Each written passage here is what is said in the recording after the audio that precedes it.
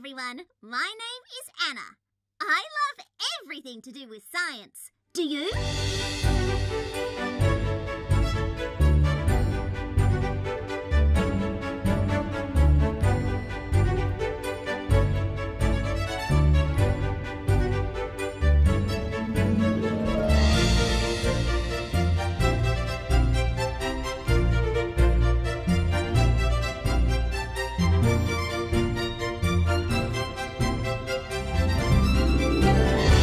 My name is Jacqui and I'm lucky enough to play Anna.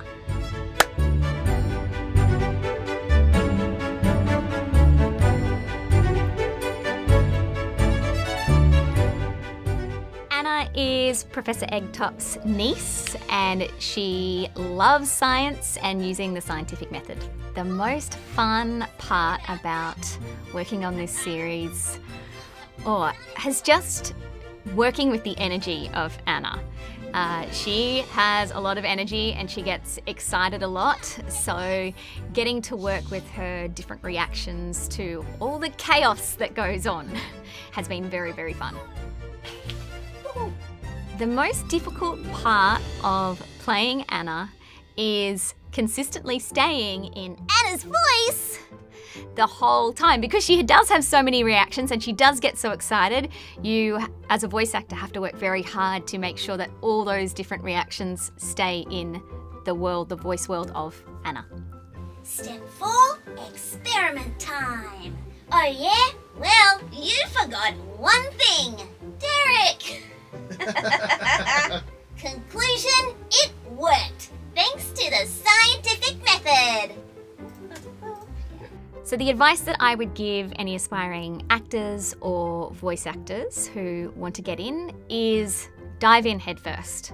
Go and do classes, do things with your friends, make silly short films. If you want to do voice acting and acting, there are ways to go and do it as a kid. So long as your parents say it's okay, but you know, sometimes it's not an adult doing kids' voices, it's kids' voices doing kids' voices. So go in and but have fun and never lose track of having fun. Honestly, I have done a few kid shows in my time as a voice actor, and I don't think I've ever found a show that's been both educational and fun to be in at the same time. And I think it's a really great way for people to discover the scientific method.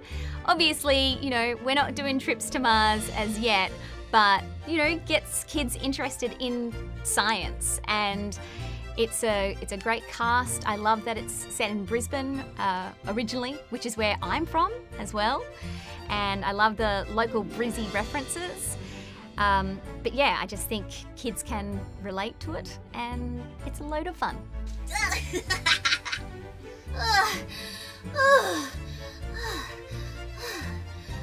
Okay. Thumbs up! Very good.